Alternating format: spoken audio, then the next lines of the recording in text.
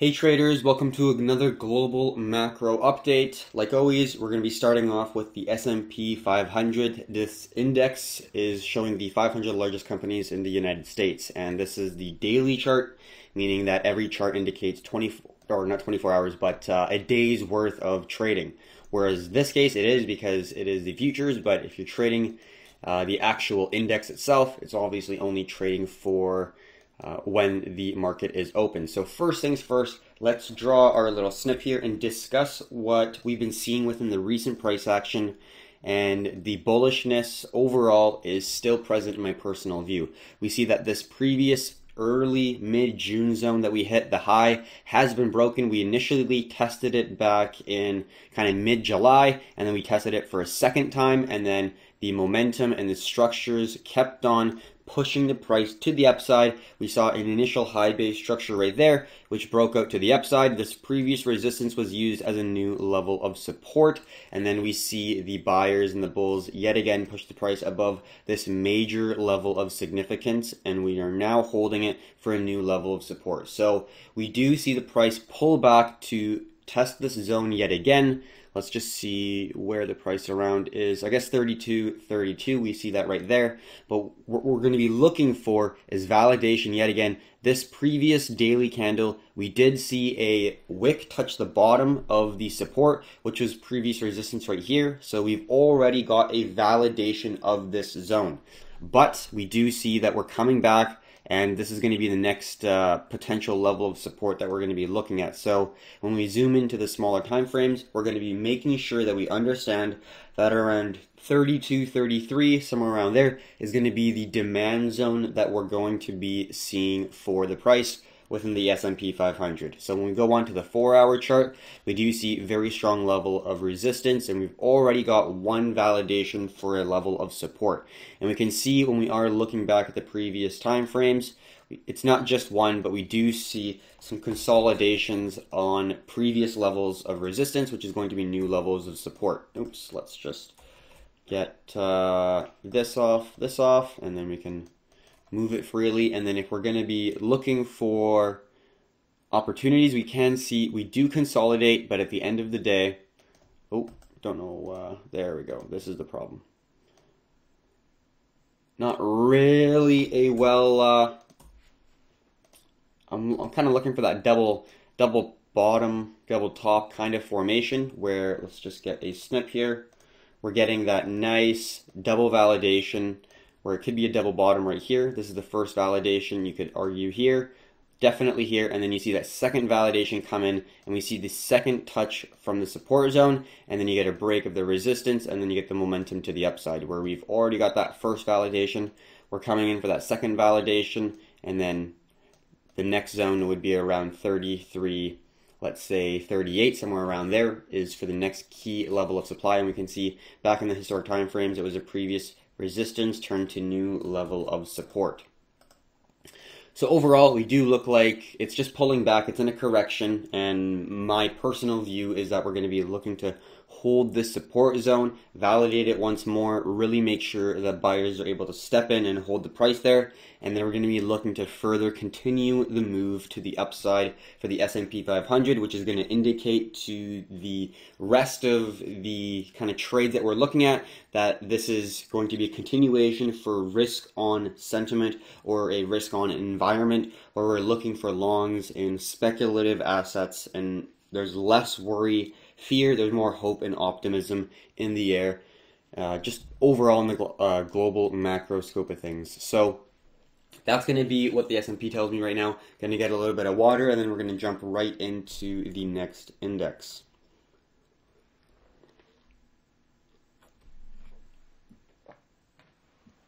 All right. Let's go to the NASDAQ. That is actually breaking below this key level of support, which was a previous level of resistance. A little bit surprising, but we do see, if we are looking at the larger time frames, zooming out on the 4-hour, we do see a very key level of higher lows, as well as this horizontal zone of support at around 10.5K for the NASDAQ. I'm looking at NQ, which is the futures for the NASDAQ 100.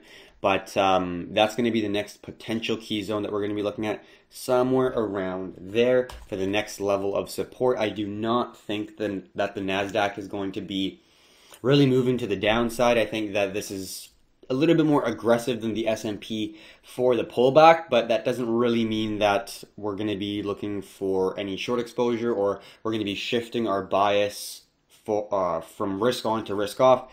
This is just a normal healthy pullback, and the only time that I'd be really a little bit worried for the sentiment and my bias for the sentiment would be if it breaks 10.45, right around there, because not only do we complete the head and shoulders, but we're also going to be breaking below this ascending zone. So there's a lot of support right around the 10.3-ish range. So then if we're going to break that zone, there's a high probability of the NASDAQ further continuing its momentum to the downside, which would be a very risk-off move. So that's going to be something to look for. Right now, we're definitely still a little bit early for anything like that, but it's just something to note if it continues and if the sell pressure becomes more and more aggressive and the NASDAQ starts to break 10.4, especially 10.3, that's going to be a little bit of a worry that this double top may have confirmed and we can get further downside potential, which would obviously have to shift our bias for more of a conservative approach, or an approach where global investors are a little bit worried, fearful, and are looking to store their capital in safe havens or cash, bonds, something along the lines of that. Not going to be looking at equities if this is really starting to fall to the downside. So that's going to be my view. Don't really want to be putting too much of a bias just yet, but 10.4, 10.3 is going to be where I'm going to get more interested in shifting my bias. But if it doesn't get down there, I'm just going to be assuming that this is a pullback and this nice support at around 10.5 is going to hold, if not a little bit higher, because we do see some nice higher lows that could hold the price for kind of a mid-range ascending support zone that is going to hold the price, creating higher lows. So there's definitely a lot of demand still in the NASDAQ in my personal view. Even though we drop below this significant zone, I don't want to change my bias until we see some further momentum before I really start to think about changing my bias. Surprisingly, the Russell 2000 actually doing better. So this is the small caps, which are seeing more buy volume compared to the tech stocks in the NASDAQ. So the Russell 2000 usually recently has been a lot less buoyant and a lot less interest from the bulls, whereas the NASDAQ has been extremely bullish. So it's interesting to see that the NASDAQ is a little bit down today, whereas the Russell 2000, which is the small caps, is actually up. So different sectors are seeing different amounts of bid volume different times, but we do still see the demand from the buyers, from the bulls. So the overall risk sentiment is still risk on in my personal view. Justin says, what are you looking at? So this is the Russell 2000 futures, RTY, or if you're just looking for the equity, it's RUT, RUT. And then we're now going to be looking at the VIX, or the Volatility Index. If you do want to be trading the Volatility Index, let's say you want to hedge or you just are a short-term day trader, you could look at VIXI or TVIX. Those are the two options that you have for actually trading or getting exposure in the Volatility Index. But what we're seeing is a nice fade. We do see a little bit of a bump up, but that's totally nothing to worry about in my personal opinion. We see back in previous fades, we do have a little bumps up, but overall, we're looking for the nice steady move down. Just getting some water here. And then we're basically right at this low that we had back in June of 2020. And kind of where we started this whole move to the upside, where we gapped up on February 24th at the very start of this huge move. So we can see right here, we're at the initial starting point, which we can actually see as a previous resistance back in July 2019. So we're at a pretty pivotal point for the VIX. If we see the VIX fall from this point, that's going to be an extremely bullish opportunity for the S&P and overall risk on assets and instruments in my personal view. So what you're looking for, if you're a bull, if you're an optimist, if you're hopeful about the market, in the VIX is something like this. You want to see it die down. You want to see it go lower. You want to see the volatility decrease.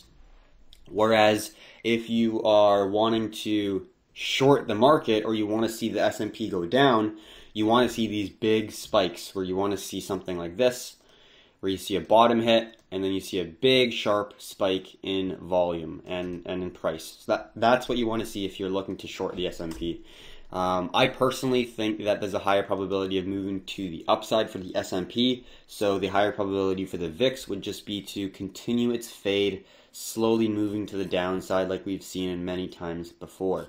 That's going to be my personal view. We'll see where it actually goes, but if the S&P breaks the previous low and their previous resistance at around 32.50, 32.45, this could spike a little bit higher. And then we got our mid-range zone, which is right around here at around $30. So it could spike from 25 to 30. We don't exactly know how far or how high it'll go, but that's going to be my assumption if we do see the S&P fall below 30 to 45-ish.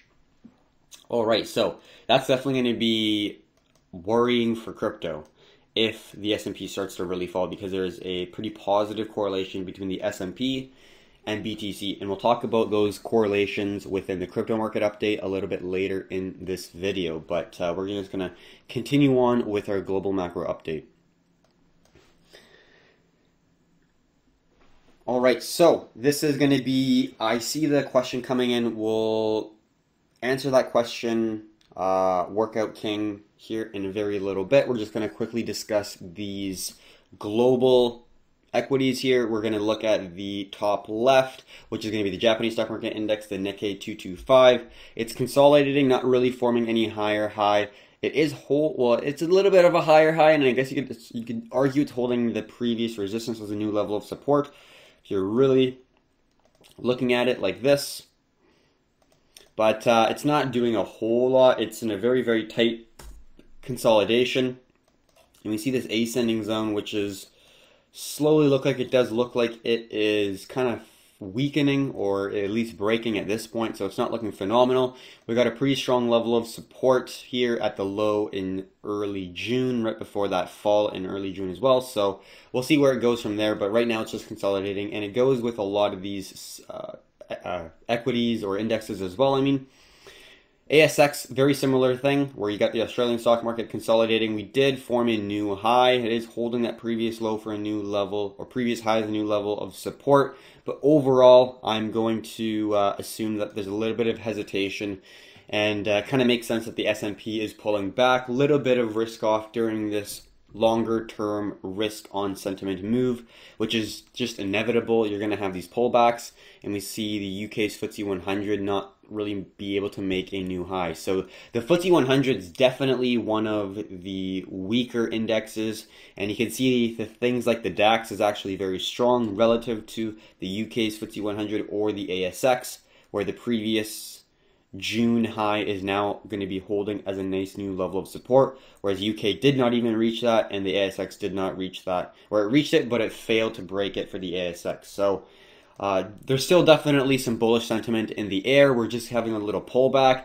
Market needs to take a breath, but overall it does look like we're continuing the risk on momentum.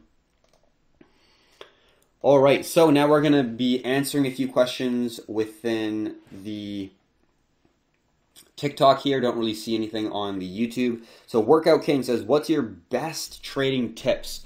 I could talk about this for all day, and I'm not talking like 8 hours. I'm talking like 24 hours. I could really talk about this all day, but in short, I don't want to make the video too long, but I would say a extremely helpful tip that I found very useful if you are starting out to learn how to trade is always start with paper trading.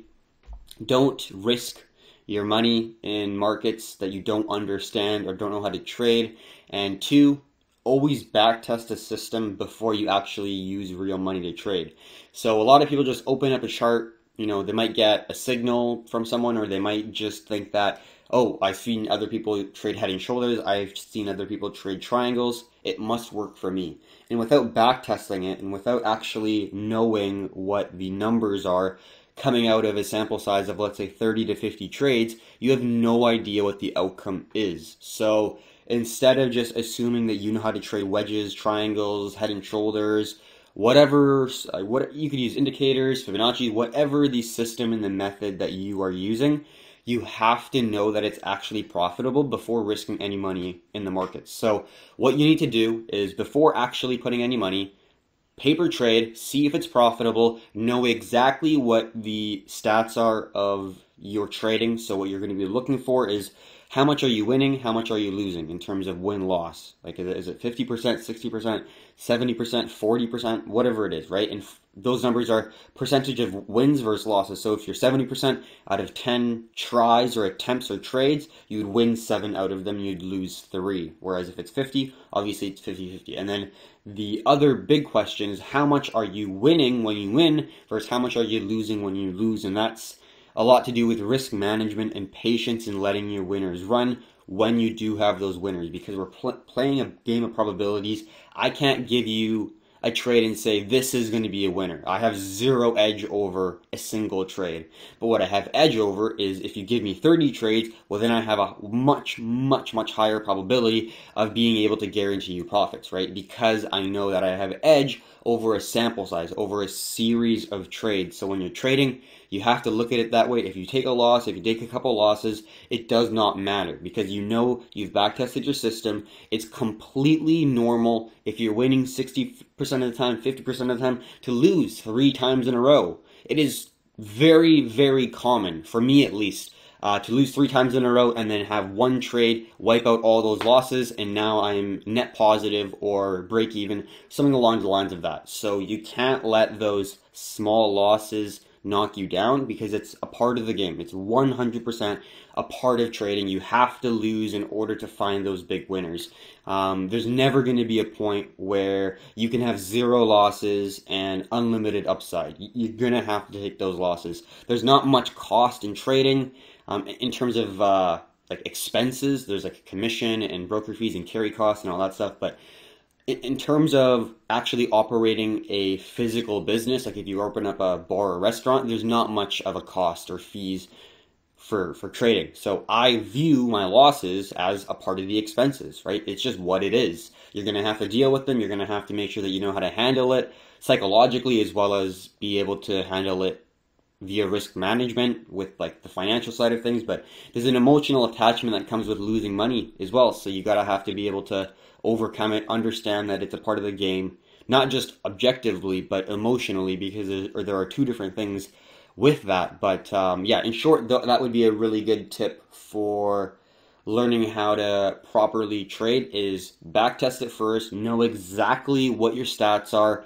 Obviously, they're not going to be perfect every single time, but ballpark, what are they? You should be able to know them off the top of your head, and then that will give you the confidence to keep on going when you're in a drawdown, when you're actually risking live capital, and you're able to pull the trigger when you think it's a good opportunity, because you've done this 200, 300, 400 times, backtesting whatever you think is enough for you to get ready. But whatever that is, you can do that. So that's my tip to you. Obviously, there's a lot more, but hopefully that gives you a little bit of understanding of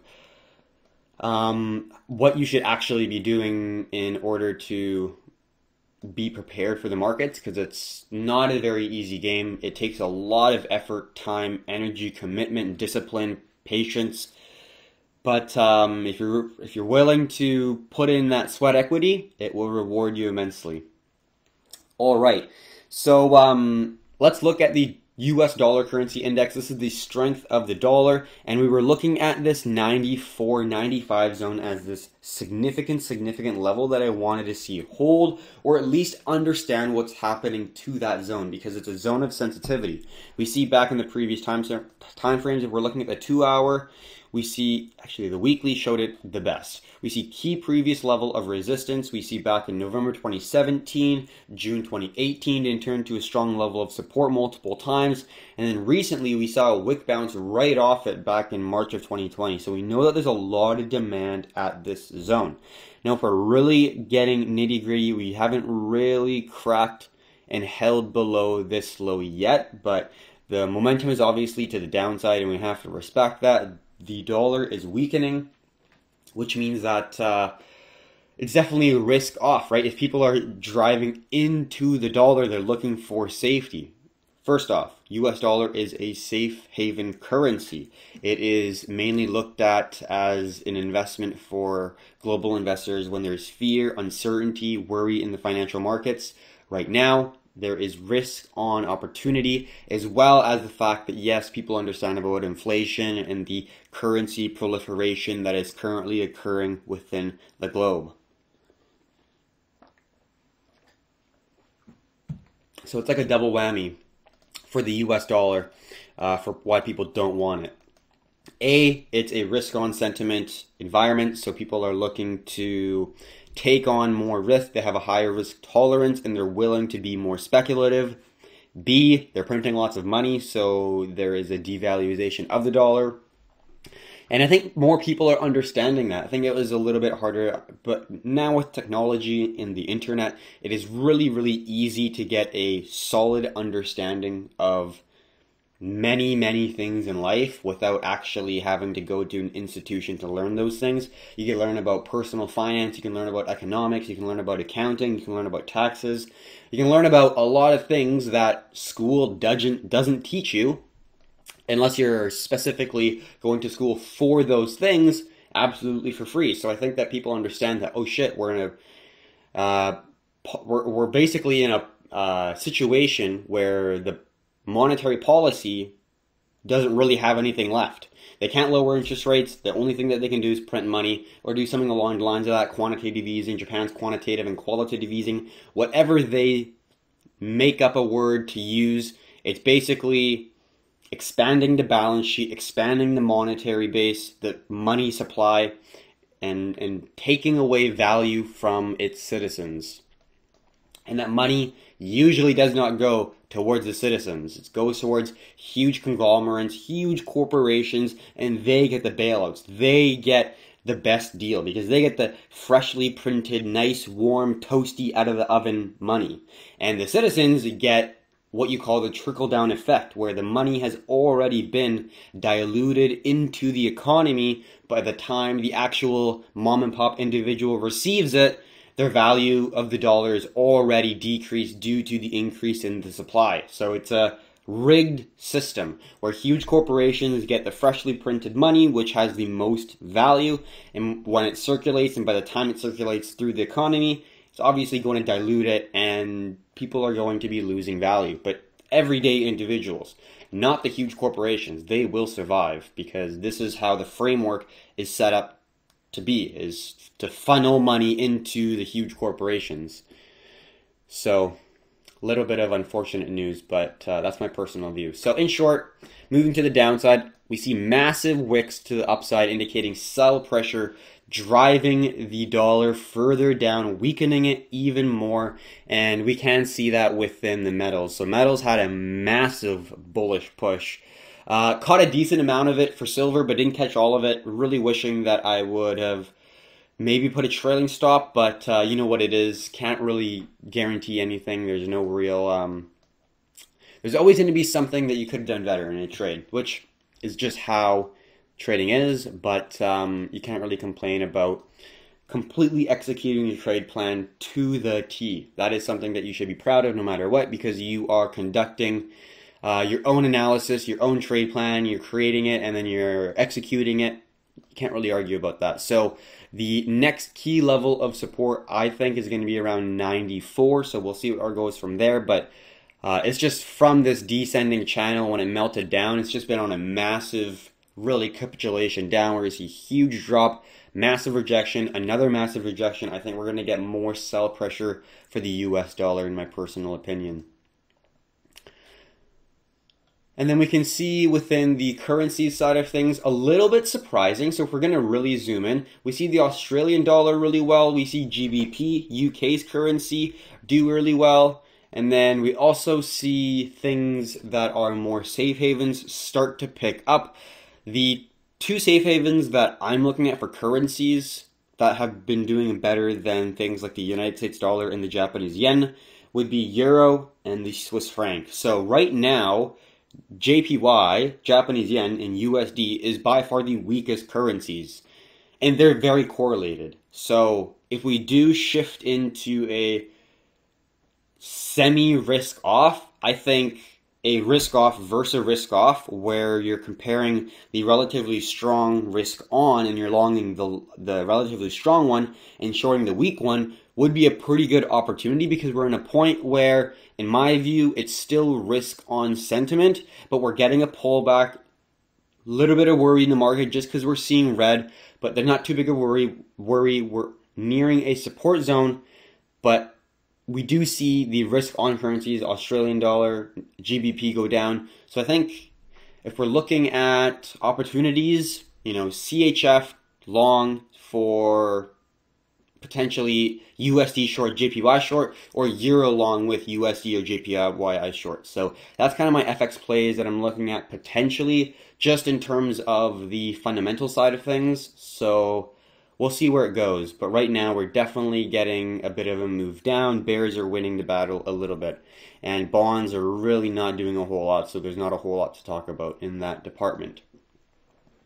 All right, let's just quickly look at the TikTok comments, and then we're going to jump right into silver, which is the metal that has been doing unbelievably well.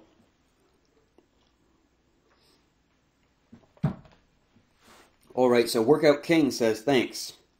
How would you recommend us to get a good strategy, just trying out a new strategy? There are so many different strategies.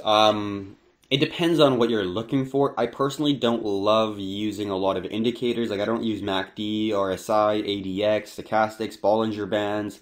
Even like fibs is a tool. It's not really an indicator. I don't really use fibs too much. Sometimes I use for a specific strategy.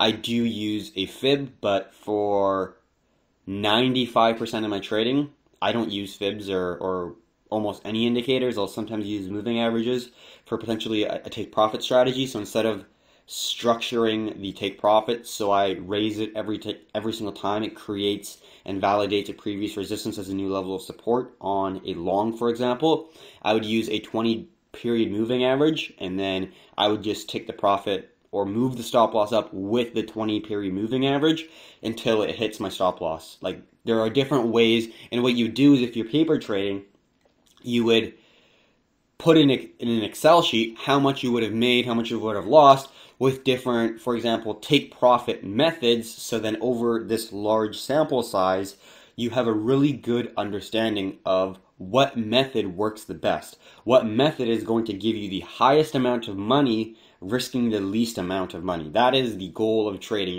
You're trying to make the most amount of money you can with the least amount of risk as possible on any given trade.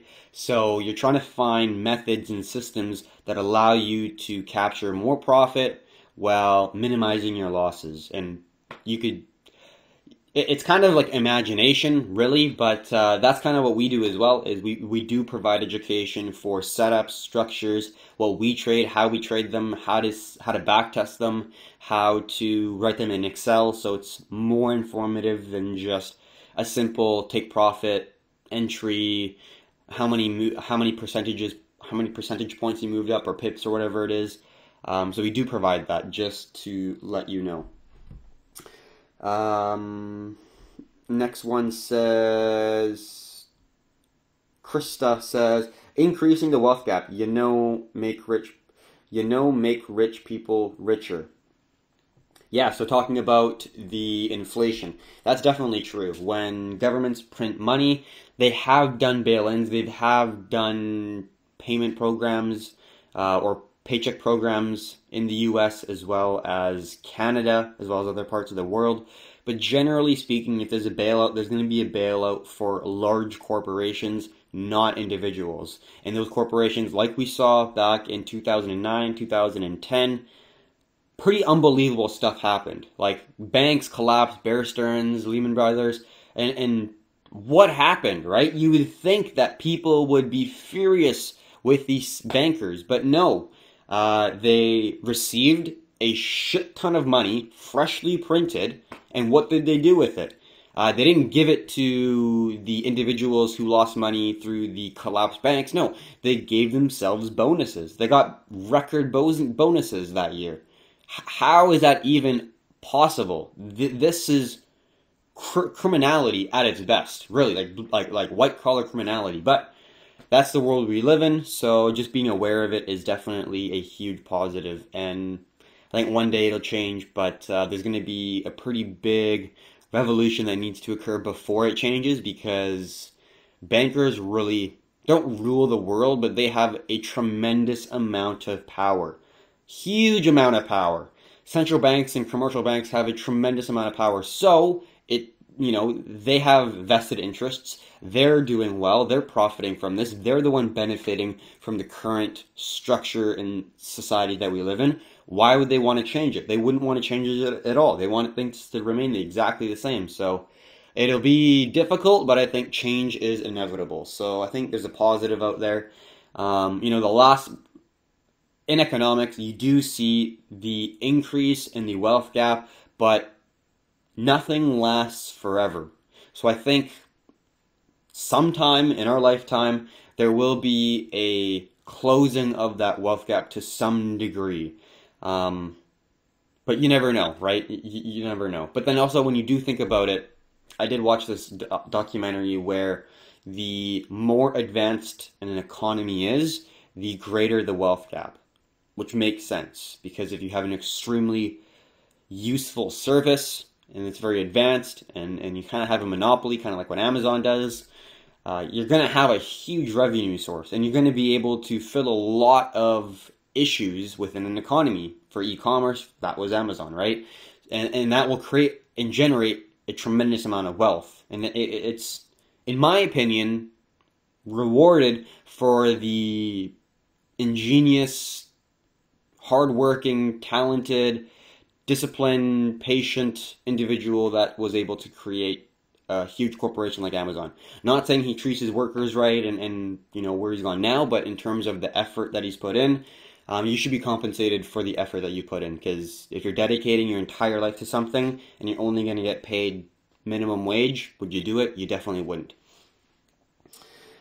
So let's go back to the gold and silver chart here.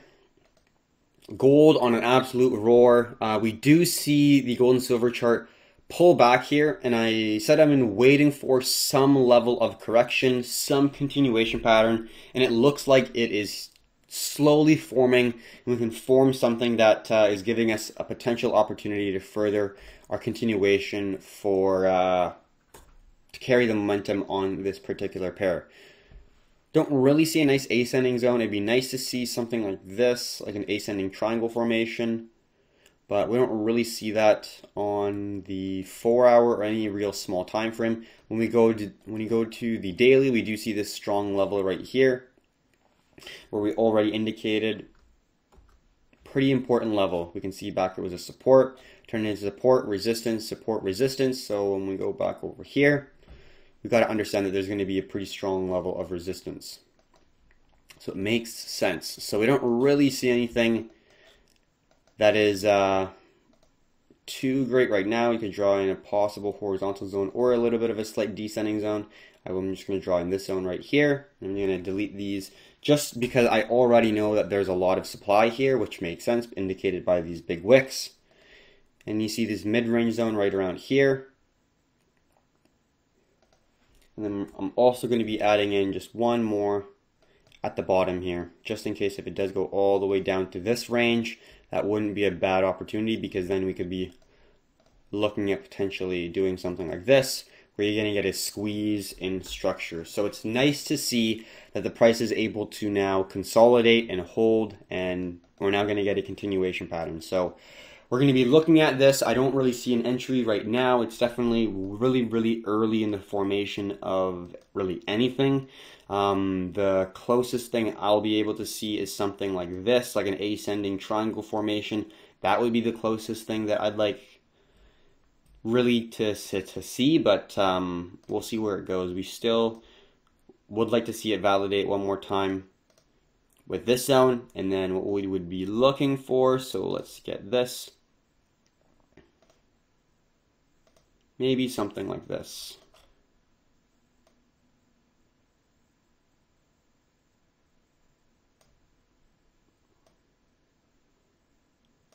Because sometimes you do have ascending zones that break, still hold that, and then continue, but what you would be looking for is this validation, and then the stop loss is below the previous low. You could do the size of this, just eyeballing. It's probably going to be like 2.8, we don't exactly know. But that's like the only real option that I currently see right now for silver. If that's not really a great play, if it doesn't form a nice structure, I'll just leave it and wait for another opportunity. So I'll just leave this trend line there, but what I'm mainly looking at is just these horizontal zones and the possibility of a continuation pattern. I'm looking for triangles and wedges. Those are the two continuation patterns that I like trading most, so I'm going to be looking for those in particular.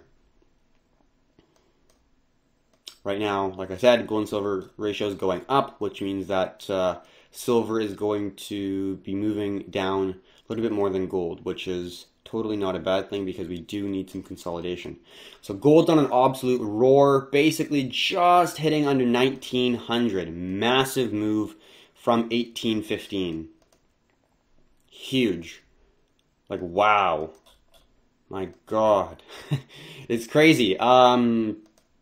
So yeah, like silver, I'm looking for that nice pause and a continuation. We look like we're not really seeing that much more aggression, a little bit of slowdown from the two corrections and a wick up, but and we see less volume come in, but what I'm looking for is just a nice little slope down, kind of maybe something like this. Let's go here.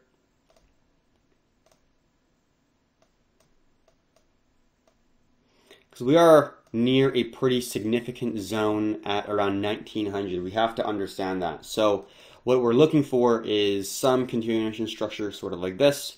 Like for example, this would be a nice triangle formation, and then you'd be looking to enter right around here and then breaking of that zone. That would be something that we would be looking for, but right now on the 2-hour chart, don't really see anything.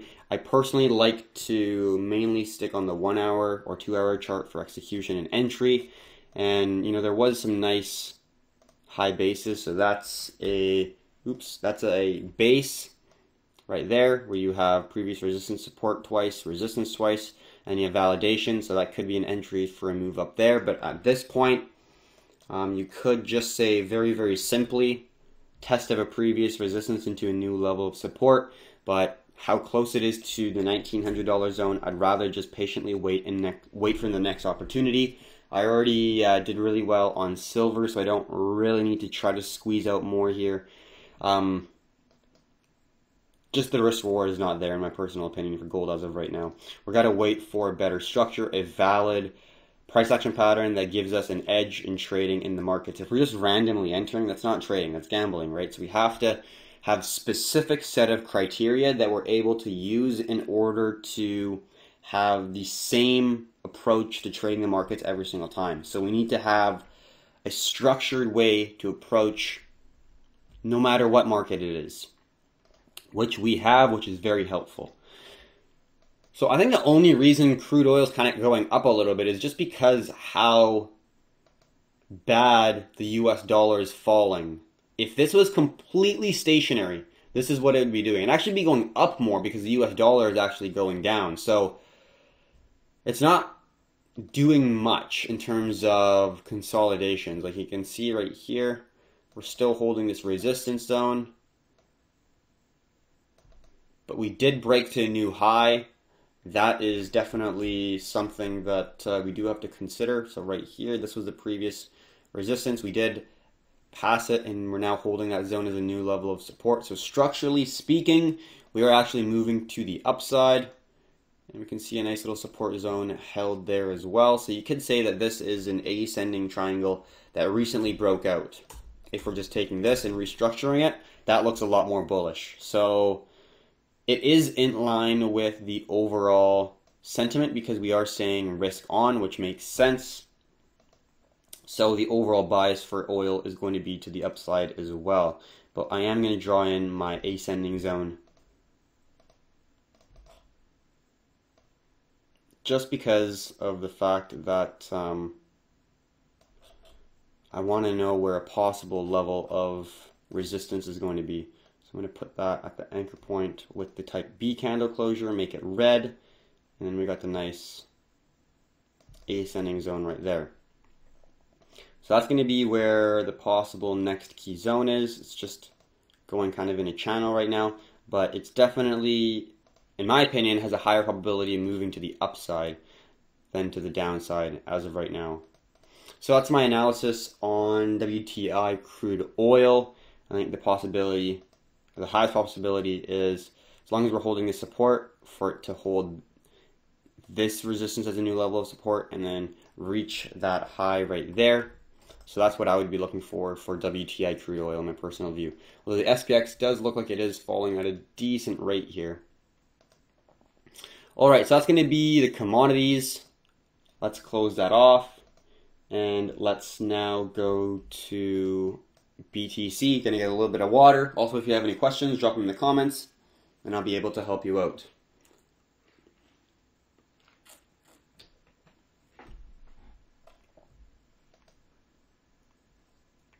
Alright, so we're now going to be going to the next thing, which is BTC. So let's open this up here. We do have to understand the overall global markets when we are looking at crypto because they all do kind of come together here. So let's go off the daily chart. Actually, let's go to the weekly because we don't always talk about that. Still a very, very important chart. So what I did is everyone puts their trend line at the top there, which definitely works. But what I did is I used this previous support as then a new level of resistance. We can do that with trend lines. We can do that with horizontal zones of sensitivity. And I just chose to do it because it does fit the price action a little bit more clear in my personal view. So we still know that there's a lot of heavy resistance here. We don't want to assume that BTC is going to fully break out, as well as because the S&P is not really at an extremely bullish point just yet. We need a lot of pressure for this to break around 10K. And in my personal view, yes, BTC has broken out and it has been a lot more bullish, but I still don't want to call it a breakout. It has broken above this previous high, right? Which I said was the previous high we're looking for, and it has broken. But with the current overall market, not related just to crypto, but looking at the S&P, looking at currencies, looking at metals, I think we could see a little bit of a slight pullback or hesitation, which in my opinion, I don't really want to be holding something that's just going sideways. It is stepping up, so let's dive into it. Let's just objectively look at BTC and not consider all the different asset classes. So on the weekly chart, we do see we still haven't broken the $9,700 zone, which is a major level of resistance for BTC. We also see around 10.4 is, but the key level for the weekly chart, we can see lots of candle closures at the $9,700 zone. So that's going to be the main level that I'd like to see the candle close above in order for me to confirm the continuation to the upside.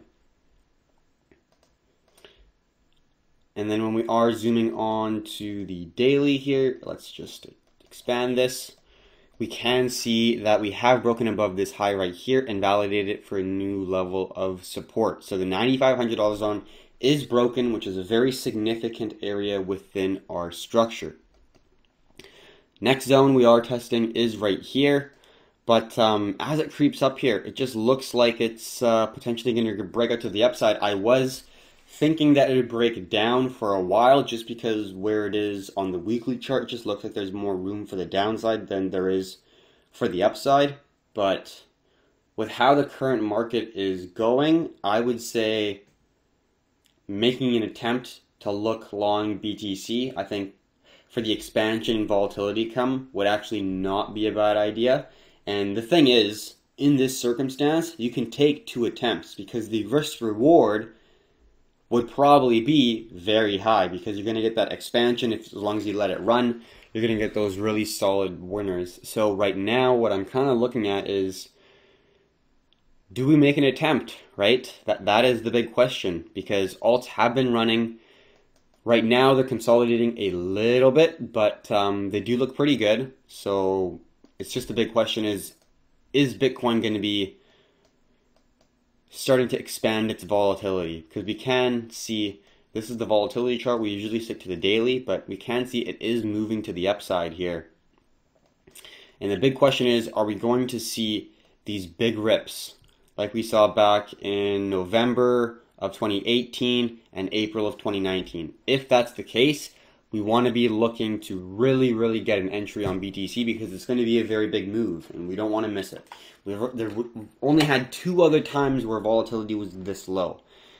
And both times made an extremely aggressive move after the volatility contracted. When it started to expand, we got a massive move. So we're going to be looking for some level of exposure either to the downside or upside depending on which way it's going to go. Right now it looks like it is moving to the upside, which is really great to see. Obviously it's going to be great for the overall crypto space as well as our investments, and if we're able to catch a good trade, that would be good as well. So now that we understand the direction and the 2 key levels, we'll look for possible entry points using the Bitfinex chart on the 2 hour. So we'll go here, zoom out a little bit,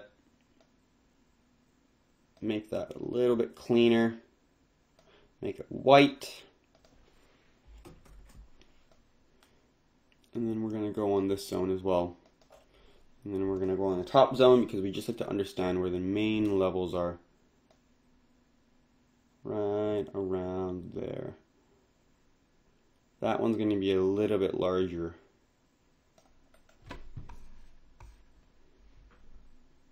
Somewhere around there. And then I'll even do little price labels. So we got 90, let's say 9, we got 97, and 94.80. Right now we're testing 97, coming to 97, came from 94.80. Very structurally well-respected zone for 94.80 here. Let's just bring them a little bit closer so we can see the 3 zones, what we're talking about. Lots of volume, that is for sure. Wow. I'm just looking at the S&P as well because the S&P is falling right now, but BTC is moving up, which is a little bit interesting. What we're going to do is pull up the correlations here and see if they're going to go negative, because that would be great to see the correlations start to turn for BTC. Yeah, not bad. Okay, so this is Bitcoin compared with the S&P 500. We can see on the 360-day chart, not really correlated at around 0.1. So there is some positive correlation, but not a whole lot. We know that 0 is absolutely no correlation. And we're just kind of going from negative 0.1 to 0.1. So there's not a huge amount of correlation, although right now we do see some positive correlation, although it's very slight in 360 days.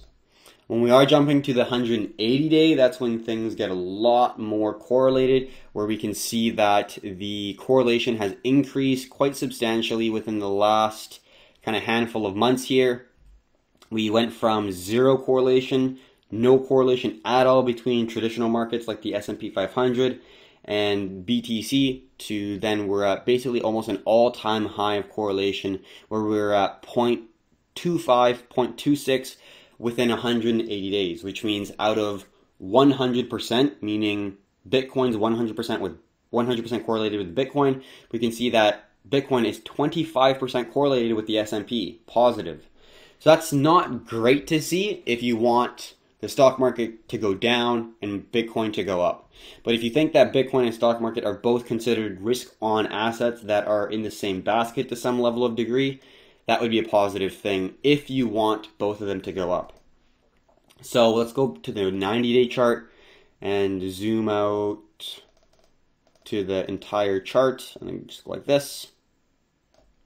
We can see that within the last 90 days, there is decreasing positive correlation, which is great to see because in my view, I think that Bitcoin is going to, and just general crypto is going to be more favoring what the metals are doing to some degree, where they're going to be looked at as a store of value later on or a safe haven during monetary uncertainty in economies.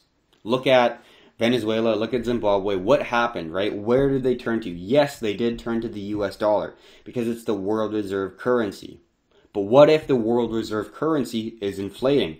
Where do you turn, right? You can look for safe haven assets like gold and silver, which has historically done very well. But in this digital age where we use credit cards, phones, and rarely use physical items to actually exchange value, where is the money going? My personal belief is going to be cryptocurrencies. So I think that when there is the worry of inflation, monetary uncertainty is hitting individuals in an economy, and the proliferation of currency is catching up to the value of the dollar, meaning that the value of the dollar is going to be falling or collapsing. That's when people are really going to be diving into crypto, in my personal belief. Totino, how's it going? Kevy, let's go. Yeah, let's do it. Yeah, definitely want that separation. TY said, Zord it. And he said, yep. All right, so that's going to be a little bit of discussion on the overall correlations. So let's go to the 4-hour to discuss, see what we're able to find. So let's just quickly look at the S&P because the S&P is falling quite quickly here on the other exchange. So we see volatility increase substantially. We see the NASDAQ continue its descent. We see the Russell 2000 start shifting, and look at the S&P, right? It's falling below that support that we're looking for. I don't know if it will. We got around let's say 2 hours and 45 minutes until this 4-hour candle closes. Let's look at the 1 hour really quickly. The 1 hour is still 46 minutes from closing. This could just be a wick down. We don't know. I don't really like to go under the 1 hour chart for candle closures. We are using structural zones. So if we do see the 1 hour close with a wick down, that would indicate that buyers are still present in the market, still adding pressure to keep the price above a certain zone. But if we do see the price close above this 3230 zone, 3240 zone, that could indicate a potential shift in market sentiment where the risk on opportunities or trades are not going to be looking as favorable. And things that are more safe, I guess you could say, in the perspective of global investors, things like bonds, things like the US dollar, Japanese yen, those types of assets are probably going to be doing pretty well. So that's going to be the environment that we could be looking at if it does break, but we'll see where it goes from here. All right, so going back to crypto. So we discussed a little bit of BTC. We'll discuss a little bit more. It's going to be pretty dependent on the S&P. It'd be nice to see BTC fall back to around the 94.80 zone and retest this zone and validate it once more. That would be a good opportunity. And then if we do see the S&P hold the support and overall global sentiment does not change, it's still risk on. That, in my opinion, would be a decent opportunity because we do see structural zones of sensitivity in the prior price action within the 94.87 to 94.90 zone. So that could be an opportunity. We'll see where it goes. The S&P is going to be a big determiner of that possible opportunity. If it does continue moving to the upside, the next zone is 97. We do see very strong level of resistance right around here. Could be a new level of support in the momentum to the upside. If we do pass this zone, that's going to be a really big factor because we see the price really validate that it's climbing, making higher highs and higher lows, and it is aggressively pushing up, kind of speeding up as it's moving to the upside. You're not ideally wanting to see something like this. We're getting like a slowdown where you can see some convexity. You want to see concave, where you're seeing like this, where you're seeing a parabolic, aggressive move, and that's kind of what we're seeing right now, which is really good. So that's going to be my view. That's basically the only opportunity that I currently see right now, because this is a symmetrical triangle. Definitely, it's still a breakout. I'm just a little bit worried when we do zoom back to the larger time frames, like here. This is what worries me about a long, because we do see some very heavy resistance coming through right around here. That's not very far away. So you got some opportunity, yes, but longing right into kind of the heaviest resistance that Bitcoin has might not be the best. I would say the more dependable opportunity would be to wait. But then you're just basically anticipating that there will be some sort of continuation pattern at around like 10.5, 10.6, 10.7. Somewhere around there where we see this resistance and this resistance possibly create some level of support, that we might get a wedge, that we might get a triangle, something along the lines of that. That would be the more dependable opportunity if you are looking to long BTC, in my personal view. Already talked about the volatility shifting a little bit, so we'll see where it goes. We do see that it is moving up. When we go on to the 4 hour, we do see that it is breaking resistance and just really on a move to the upside. So the volatility of Bitcoin is shifting. It's just a matter of which way. We want to be patient, but we do want to be looking for exposure. So we'll see where it goes from here. I will be doing a video tomorrow, so we'll see in another 24 hours what happens to the price action.